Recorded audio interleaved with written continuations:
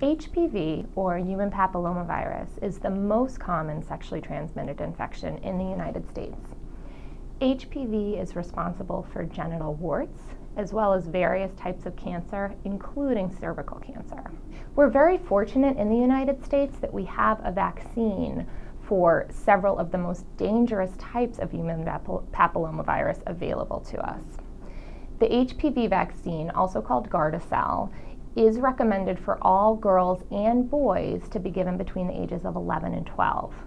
Now, many parents ask me in the office, if this virus is sexually transmitted, why are we giving it to children so young?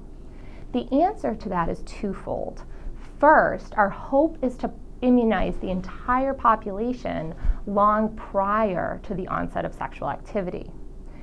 Second, the body's ability to form an immune response to the vaccine is much more robust at these young ages than it would be if we waited until late adolescence or early adulthood. Millions of doses of the HPV vaccine have been administered since it was licensed in the US in 2006.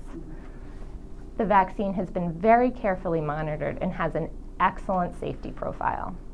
The HPV vaccine is effective and safe, and I highly recommend it to all of my male and female patients.